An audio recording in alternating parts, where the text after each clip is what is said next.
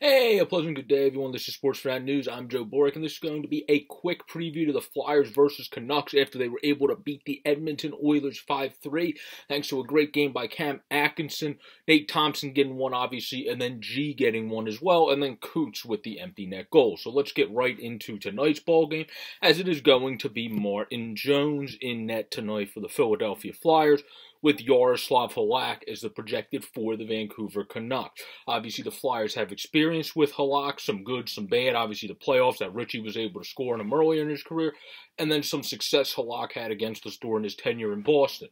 But the Canucks team, obviously, coming in at 3-3-1 to our Flyers 3-1-1. We took on the 5-0 Oilers yesterday, and were able to get a win against them. So this Canucks team, obviously, is a very good team, but is not to the same degree of a hot start of them early. So it's great momentum beating one of the hottest teams in hockey, I should say, in the Edmonton Oilers early on, and being able to carry that momentum into playing the Vancouver Canucks. Pulling up the Canucks schedule, the last time they played was Tuesday in a 3-2 loss to Minnesota.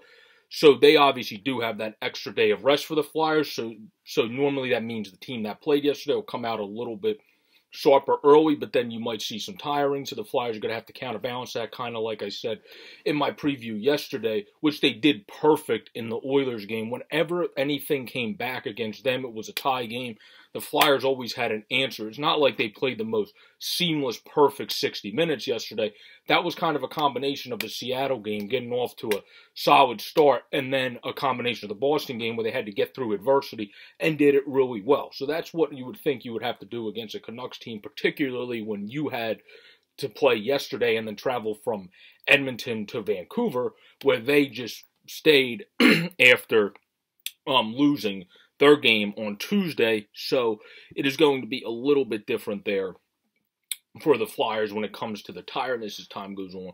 But if they come out aggressive in this game just like they did yesterday against a Canucks team that obviously does not have the same, at least this early in the season, pushback that you have seen from the Edmonton Oilers. They've been a good team, a solid team to get to 3-3-1. But they've been kind of inconsistent early on this season. So that's a key to this game. How we took advantage of Mikko Koskinen's weaknesses last night. You got to try to take advantage of the Canucks' inconsistencies, which you've seen throughout games early on this season. But when it gets to the lineup, their first line for the Canucks is Tanner Pearson, Bo Horvat, and Connor Garland, who was obviously a very good pickup for them. You got to watch his shot. Then they have Vasily Podkolzin, a very young player that we already have scored against us. Got to watch him. JT Miller and Brock Besser. Then, of course, you have Niels Hoglander, Elias Pettersson, and Justin Bailey. So, of course, our Flyers are looking to take it to the Canucks and play a good, concise, complete game, unlike they did in the first game where they really had to battle, obviously, back in the end. You don't want to have to do that. You want to play a more complete game, beat them in their house like they beat us in our house. The final line, when it comes to that, is Matthew Highmore, Lamiko,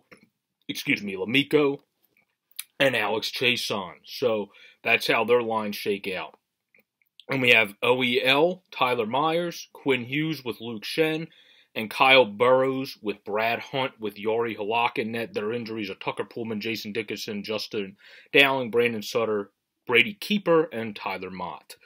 When it comes to the Flyers, we have Philadelphia did not hold, obviously, a morning skate today after the game yesterday. Ellis is still day-to-day, so he will not be in tonight's game. So the line there would still be Nick Seeler with Keith Yandel.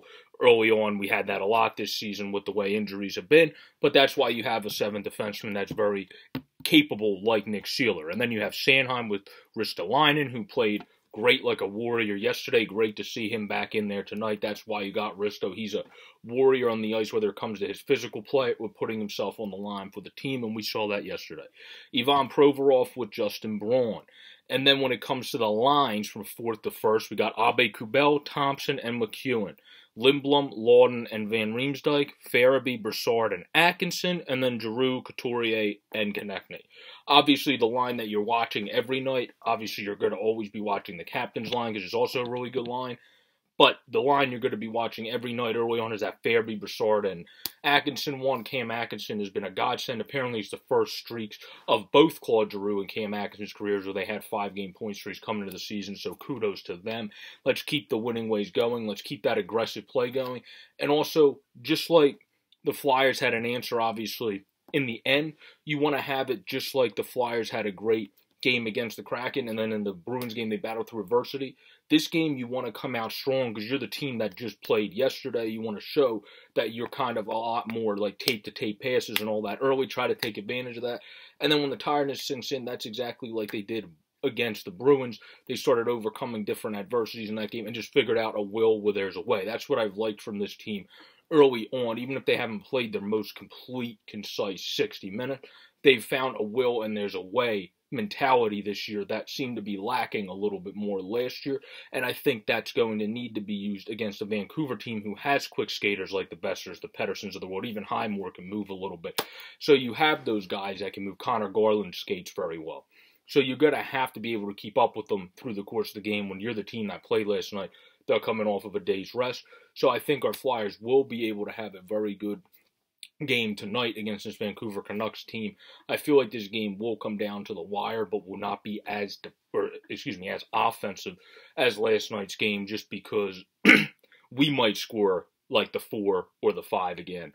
But I feel like we'll be able to limit Vancouver a little bit more when it comes to not having them also come out and have opportunities to score. Of course, Hart limited it to 3, but more than 3 goals in a game. I feel like they're an easier team in this instance early on from what I've seen in the season to kind of limit offensively. That's why they have some inconsistencies than the Edmonton Oilers are. But that's just my 2 cents on the game. This has been a game preview of Philadelphia Flyers. Let's keep those winning ways going against Vancouver tonight for Martin Jones back at home, where he's going to be playing in front of family, just like we did for Carter Hart last night. If you enjoy the content, please subscribe down below or up above on the easy-to-use widget. Let's go Flyers. Get that victory tonight. Peace out, everybody.